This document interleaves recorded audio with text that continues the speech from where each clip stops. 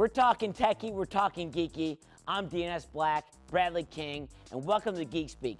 This is gonna be an awesome show. I got so much to talk about. Let's ramp this up and jump right into it.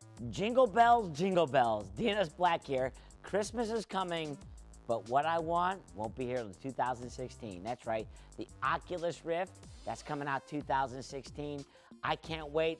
Best virtual reality headset for your computer and your gaming prowess. This is gonna be something to see. Ooh, I'm so excited. Bon Spector, Geek Speak, listen up. Don't wanna miss it. No, not the women, not the guns in the cars. We're talking Q and all the cool devices. This movie, believe me, I seen the previews. This is something we don't wanna miss. Q, 10 out of 10, brother. Keep the geek coming, all right? Make Bond look good. Hey geeks, before I get into space and what I really care about with EVE Online, let me give you your update on Star Wars. I just got the inside news on this, and I can't wait to tell you about all the Wookiee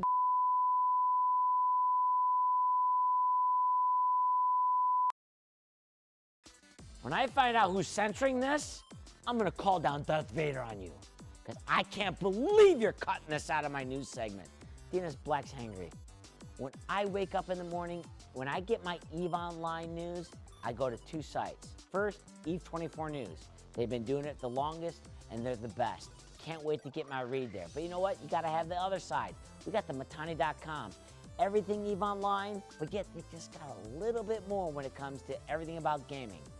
Two great news sites. All you techie geek fans, all you space nerds, go get your read. And you know what? I'll look for you in game. Go EVE, go CCP.